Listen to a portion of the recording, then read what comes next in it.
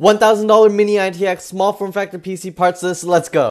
Power consumption is about 299 watts. For the CPU, I chose Ryzen 5 3600, 6 cores, 12 threads, Zen 2, 7nm architecture. By the way, it includes a cooler in the box, so you do not need an extra cooler if you're just gaming. For the motherboard, I chose the Asus B450i because it's a really good motherboard with great VRM heatsinks.